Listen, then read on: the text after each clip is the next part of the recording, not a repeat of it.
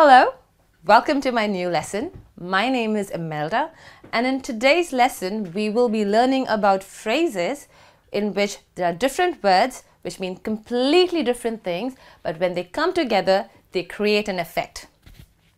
Not sure what am I talking about? Today we will be learning about oxymoron.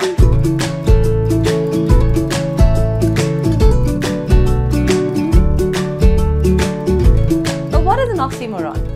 As I said, there are phrases in which two words come together but they have different meaning, but when they come, they have an effect and they're very useful when you're speaking to someone.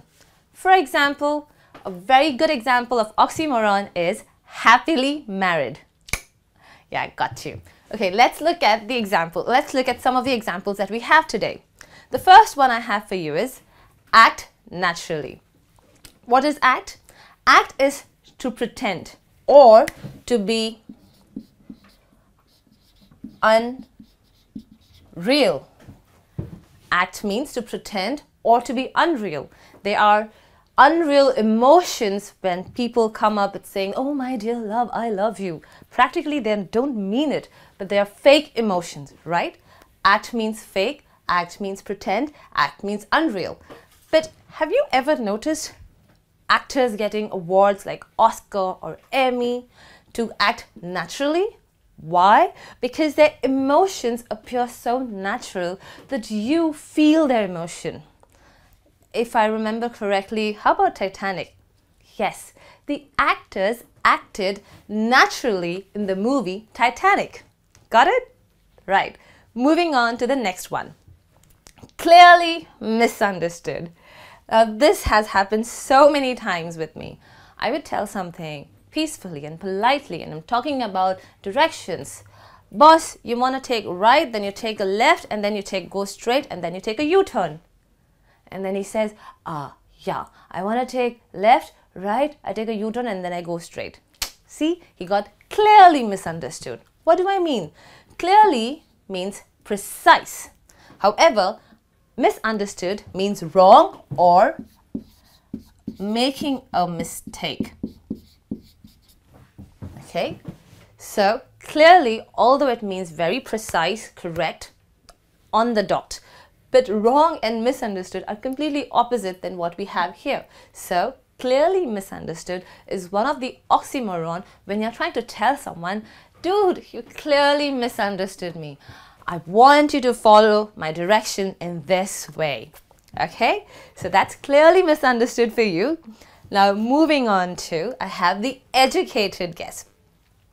You will see this phrase in a lot of Hollywood movies, especially in a sci-fi movies or scientific fiction movies. Okay, why would you say educated?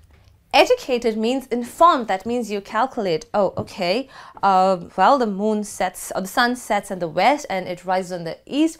That means my house, which faces the west, is actually on the east. So that's an educated, but it's a guess. You're not sure of it. Well, educated means informed. That means you're being informed, you're being calculated. 2 plus 2 is 4, but you make a guess. I don't know if 2 plus 2 makes a 4 or a 6. You make an educated guess, right? Two opposite words, but when they come together, they mean informed but unsure. Educated guess. Great, got it? Let's move on to the other one. Found missing. Right, if you go to airports or railway stations or bus terminals, you may have this term lost and found. Another oxymoron. Lost and found.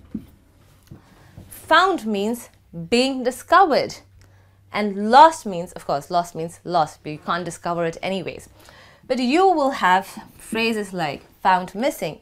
If you read newspapers, you will have this phrase, oh, an item such as a suitcase or a bag or a dress or a phone was found missing. That means they discovered that they have lost the item, right? Again, discovered means when you find something, you actually got it, but lost means when you don't see it anymore. So, found missing. Two opposite words. Moving on to my favorite, jumbo shrimp. Now, this oxymoron goes very well to for all those who love seafood. And I'm pretty sure what people would know what shrimp means. Shrimp actually means a small, tiny little seafood that has tentacles, and you break open the shell and then you eat the flesh inside. Shrimp is actually really small. It's only this small. It's considered one of the tiniest seafood that you ever have. But imagine you have a jumbo shrimp. Jumbo means big. It's supposed to say like jumbo elephant. Actually, jumbo is associated to the animal elephant. And imagine elephant with a shrimp. Two opposite, right? But shrimp, if you know what jumbo shrimp will be a little bigger than the regular one, okay?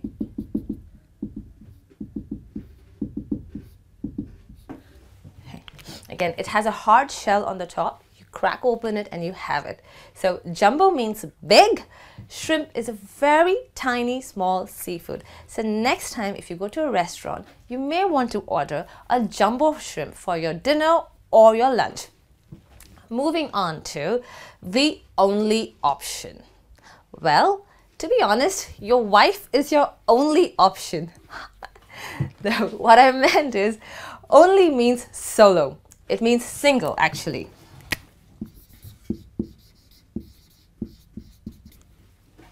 Okay. However, option means a choice. That means, let's say you want to choose a girlfriend, right? And you have Tina, you have Clara, you have Isabel. But imagine Tina and Clara, they ditched you, they dumped on you, and they said, sorry, John, I'm not interested. So Isabel becomes your only option. Option means having a choice between two or three.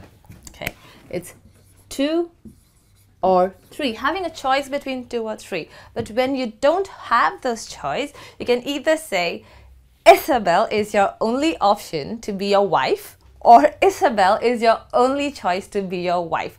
Practically, you don't have a choice anymore. You are stuck with someone, or you're stuck with an option. The only option, also only choice. Okay. Moving on to the second last one I have is pretty ugly. Now both these phrases, pretty and ugly, refer to something that you want to see or you want to look at.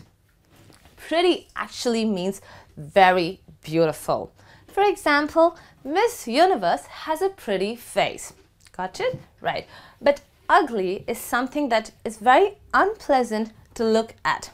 Maybe the so-called modern art of an artist, where something that you don't really understand and it's kind of brings that sensation. It's pretty ugly.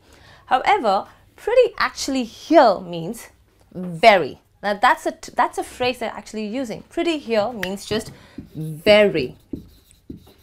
And if you say very ugly or pretty ugly, it practically means the same. It means a particular picture or a statue or a monument or something that you want to look at.